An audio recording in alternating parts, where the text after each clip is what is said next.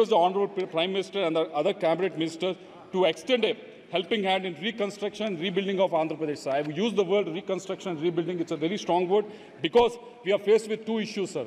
The first issue being, you all know, we have been talking about this for the last 5 years, and my senior colleagues have been talking about for the last 10 years, about revenue deficit that Andhra Pradesh is facing for the last 10 years, sir. We are struggling with this, so I request the Finance Ministry to actually release the revenue deficit, whatever we are facing, the gap that is supposed to be released almost 7 to 8 years back. We expect them to release it, sir. And also the second problem that we are actually facing is with respect to the debt that we are facing to the tune of 13.5 lakh crores, sir.